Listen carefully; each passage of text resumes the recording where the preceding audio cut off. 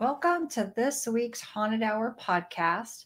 This week, I have another treat for you. I have Sam Hundley of Sam's Pretty Paranormal, and we talk all about having dreams about a haunted doll that we both met at Zach Bagan's Haunted Museum.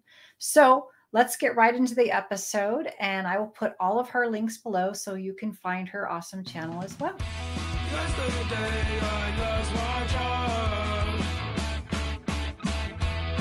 Today I'm in a bar. Being broke, it really sucks. And the rent's just too damn much. So you and I, a couple of years ago, we both, you had posted on Zach Bagan's Twitter that you had a dream about Lily the doll. Yes. And that was after visiting his haunted museum, right? Yes. And I wore his shirt today just to Oh, celebrate. cute. I should have thought of that. Yeah. I love it. Yeah. Is that the one that you picked when you were there? This is the one I picked out when I was there. That's cool. Yeah. They didn't have the red one in my size. Oh yeah. I think they had black. Yeah. And then I saw the red, so I was like, I'm gonna be different. I'm gonna get the red. So, and I also had a dream about Lily the doll after I visited. And so, and like, you go on a page and you post and there's kind of crickets and stuff. And Yeah. so you posted that you had seen, had the same experience. Then that's how we connected in the first place. Exactly. And became friends. But Yeah. so refresh, because I totally forget what your dream was about. Oh my goodness. So, just to recap, leading up to that point, so we were visiting my mom, and when you first go into Zach's museum, that first room is where she is, and immediately when I walked in there, I got lightheaded, like almost immediately, and I was like, "Whoa, what is that all about?" And I did look at her, and I looked at all the other things, but I never thought, anything about it. And then I thought that, maybe just being there in his museum where I've been a fan for so long, it was just overwhelming, and I was just fangirling at the time. But it was a couple of weeks later, we come back home, and it was like a string of things just happening. My cat got stolen, like just awful stuff. Yeah. And when I was asleep, it was one night I had went to bed, and in the dream, it was like I could smell his museum. It's that specific smell. Yeah. And I'm not sure what was that, dragon's blood incense or I something? think it is. Yeah, they burn a lot of incense. Yeah. Yeah, it was like strong, but to smell it, like to be able to actually smell it here, it was just weird. Freaky, and she was like above me. So she was above me, and I could see her, but it was like something sitting on my chest. It was like just heavy, really heavy. It was just a heaviness on my chest, and it was just like she was just like that. I could just see her, and then I could just smell the museum, and I was just like, whoa, that's intense. And she was just staring at you? Yes. It was the weirdest thing. But it was also just the pressure of I don't know what she was, I don't know what that was, but it was intense. Yeah. It was intense. Yeah. I told my husband about it, and I was like, wow, I never even thought about, she didn't scare me. Yeah, because they don't promote the doll that they make a big deal about is Peggy, right? Don't look at Peggy. Make sure you say hi. Make sure you say goodbye. They don't say any barely. Now through the years they've gotten to say more, but like when I went there, Lily was just kind of in a box, and it was not a big deal. Nothing was said too much about her. I didn't even really I know I looked at her, but I didn't think too much about it. I was more worried about Peggy, right? Yeah. And so my dream, I had two. One, and it's interesting that you were talking about the cat, because the second dream I had with her, she was in my backyard demanding to come in the house, and I wouldn't let her in. And she was the doll, but she was like an entity, like she wasn't like a doll. And she was demanding to come in the house, and I wouldn't let her in the house. And my dog died the next day. And for the longest time, I had all this guilt, like I left, did I not banish the spirit? It was in doing something to my dog. But then I Yeah. realized, then later I thought, well, maybe she was letting me know that the dog was ill and was going to die. Like I always took her to be a bad entity, but maybe she's not. Yeah. Maybe, and I pulled a tarot card asking about her, and I can share that with you now. I Oh pulled yeah. the Seven of Wands card, and I looked that up, and the Seven of Wands is about service and sacrifice, and it said they're somebody who's weary and tired from a long travel, has eyes of intuition. They need to stay focused on their mission and not to deviate through the trials that accompany the seeker along the way. And it said pain and loneliness are often the only companion, and it's about service to others. And I was like, that kind of matches my theory. And so they're like saying all this stuff about her, you know, that she's an evil entity. But what if she's Yeah. not? Maybe her floating above you was a message, you know, something Yeah. that you needed to know as well. Yeah. Oh my gosh. That's wow. I Right? never thought of it like that. Yeah. It was just so scary Right. And because I was terrified too. Yeah. I was like, oh my yeah, God, why am I, especially when the dog died, it was like very emotional because it was like, why is this yeah, happening? You know? yeah. Um, and so then And that made me go back, and I'll bring up the doc because we're talking about it, but I didn't share it for anybody who doesn't know. Let's see. So this is Lily the doll. yeah. And so I looked up the original posts from Zach Bagans and the museum because I'm like, I feel like the story's changed. And the original story, according to his posts, were that her name is Lily. She's got real human hair. She's an 1800s German doll.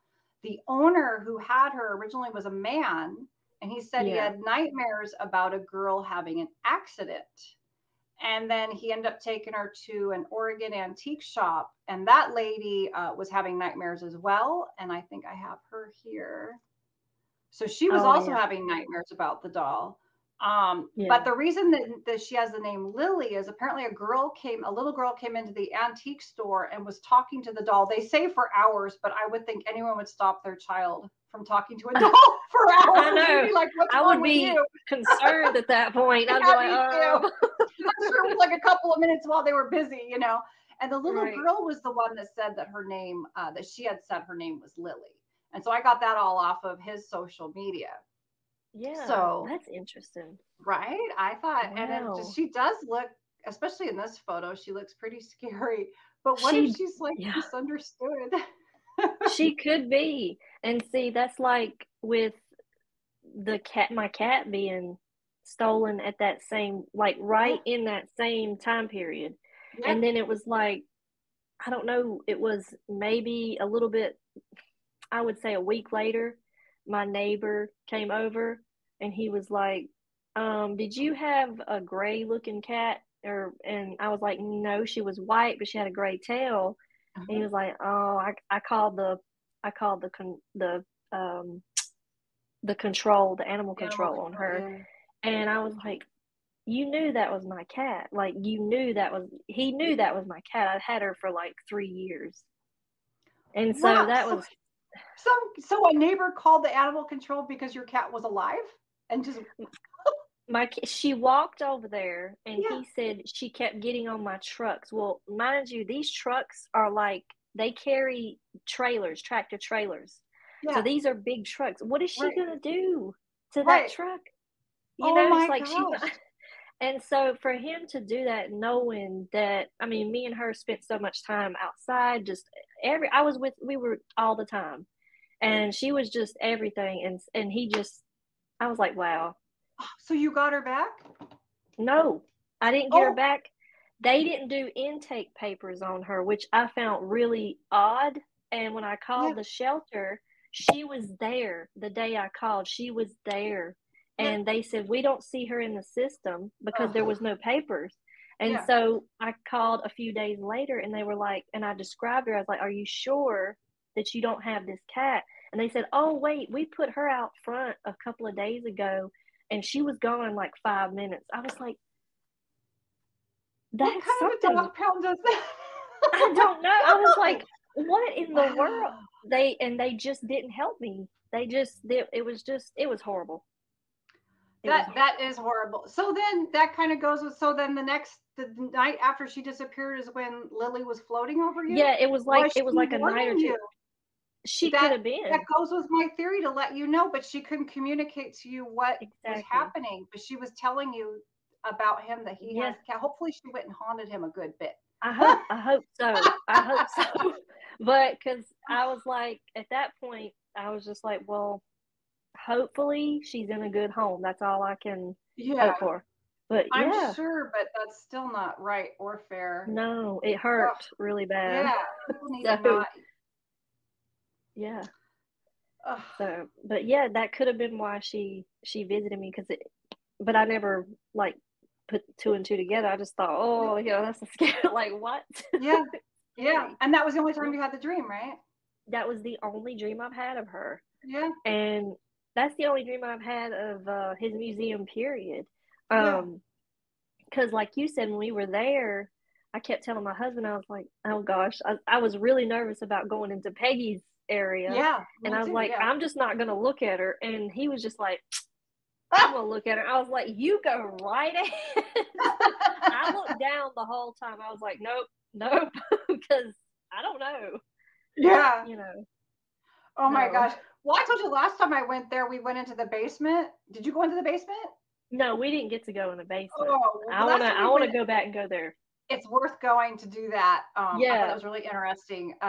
We went into the basement and they have a spirit. It's really weird because you like walk through this hall that does look like a castle. It's all weird. And there's like the Bela Lugosi mirrors at the end of the hall.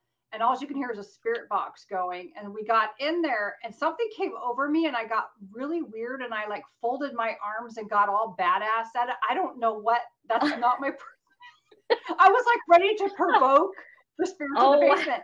And it literally said, stop. And I said to my husband, I go, did it just say stop? And then it told me to F off. Oh my gosh. So that place is so weird. And I didn't have any, like, the only time I ever had nightmares about it was the doll Lily, not the Dybbuk box, not anything else. So I think it's like, and they moved her though. She's not in that front room now. She's in the, like the dining room. And they don't talk about her really at all. So I think she's the star of the whole show, and they just don't know it. Yeah, because I have not had anybody, or I've not seen anyone else say anything about her. Like no experiences. I mean, you're the only one I've seen, so I find it interesting. Yeah. I'll have to put a post out there on Haunted Hour and ask and see if anybody. I'll put that up right before I put this episode up. Yeah, it'd be interesting. That's awesome. Okay, so I've been following your channel, Sam's Pretty Paranormal, and you're doing a bunch of different like types of episodes, which are really fun. You're doing the cooking with celebrities, right? So tell me about all cooking for the dead. Yeah, cooking for the dead. I love that. Yeah.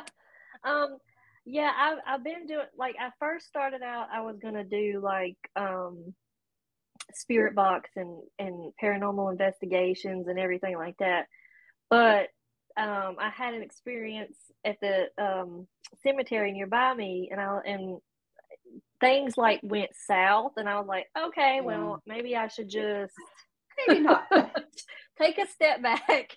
And plus, where my kids and stuff, I was like, I don't know if I should do that or not.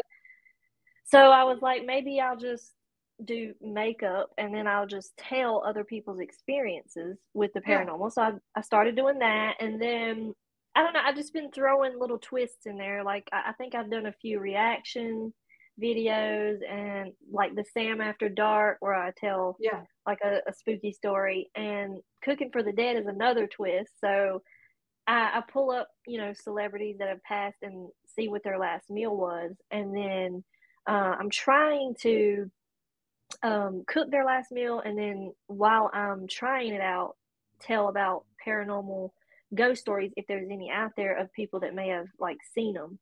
So the one I got coming up now is going to be about Elvis. Cool. And I know Austin Butler, when he was making the movie Elvis, he said he had a few experiences with Elvis, and like getting really close to him, like drawn close to him. So I thought I would tell that. It's interesting. Yeah. Mm, Oh, I love this whole yeah, idea. I thought that was so different and fun and get little yeah. recipes and stories. I know. Yeah. So I've got to try a banana, peanut butter, and bacon sandwich for Elvis. So Oh my God. that Oh, is was that what like he his ate? staple. That was he loved that sandwich. So I'm trying to like understand why, but when I try it, maybe I don't know. Oh, I can't wait to find out how you like that. Yeah, I know. I Oh my know. God. Yeah. All right. Well, thanks for sharing your story, and I definitely will follow up on a poll and see if we can get other people who have had this experience as Yeah. well, and Yeah, I then would love to see that. that'd be cool. Yeah. Thank you for listening. If you would like your dream analyzed, please click on the link below. Don't forget to check out my weekly dream symbol class that you can find on my social media and the blog at the end of the month. And I will see you guys next week. And don't forget to write down your dreams.